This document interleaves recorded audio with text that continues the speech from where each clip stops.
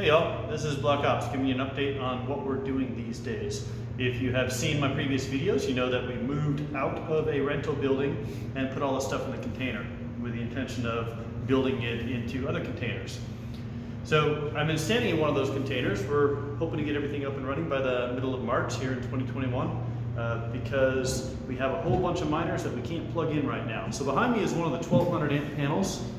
And then we set up the 3 of the 400 amp panels, and we're using the older inefficient design of the 208 3-phase. It's not electrically inefficient, it just costs more to design it this way. The upside of it is power companies easily provide those 208 transformers, and so you don't have to buy custom transformers. So it's a trade-off, and it gets you up and running. I'll show you the few other containers and I'll take you inside the building. And right now we're running a bunch of old machines. We're running Antminer S9s, L3s, a bunch of GPU miners with NVIDIA 1070s and RX 480s and 470s. Got most of the 8 gig GPUs mining Ethereum, of course, and then with the recent uptick in Raven price have changed all the 4 gig GPU cards over to Raven. And we do have some new miners, the Antminer S17s, which turned out to be a big disappointment just because of their high failure rate. And then we got lucky and got some Antminer Z11s and Z15s a while back, and those have been very nicely profitable. So it'll get noisy, and if you don't like the noise, turn down the volume or stop watching the video.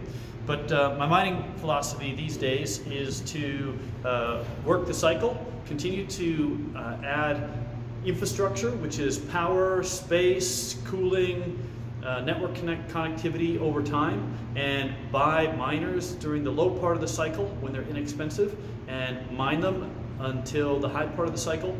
I'm hoping that these Antminer S9s will go for a resale price of about $500 each.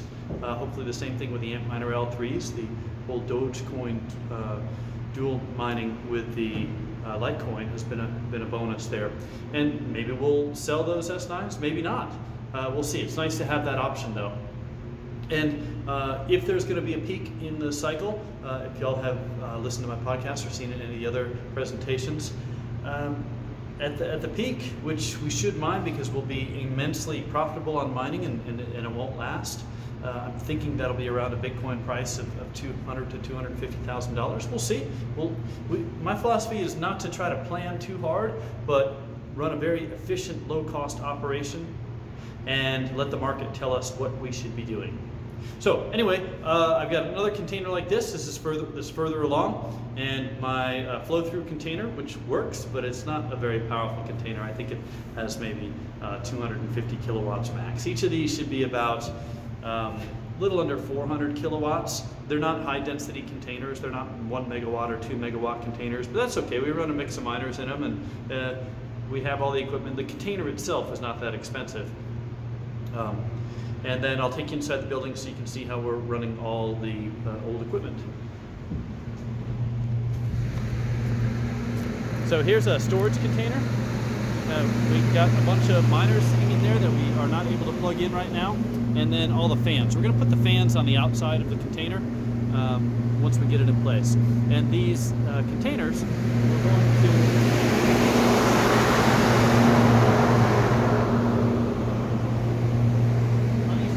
that we're building out. These 2 containers that we're building out here, we're going to cut 4 holes on one side and put louvers and filters, and then we're going to cut 4 holes on the other side and attach fans to them. That reminds me, I need to buy those louvers, and we'll use filtering material. So I'm going to pause the video and then walk us inside. Okay, here we are on the inside. You can see we have a similar design for of the 1200 amp panels. And hey, everything works. We have a big space in here. Let's see, I'll take you into the fan area. And I'm probably not going to talk just because it's loud.